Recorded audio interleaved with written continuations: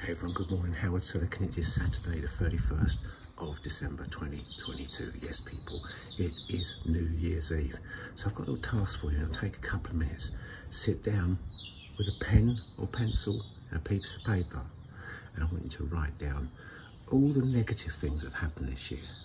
Get them out first, okay? All the shit, all the nonsense, all the nastiness, all the crap that you've had to endure. Write it down. Do it in one column. In the other column, I want you to write down all the great things that have happened this year. Why do you do the shit stuff first? Well, because it gives you a lot of energy, believe it or not, okay?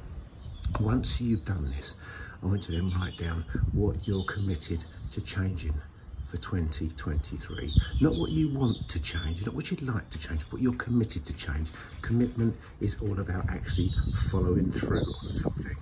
So just do this little task today.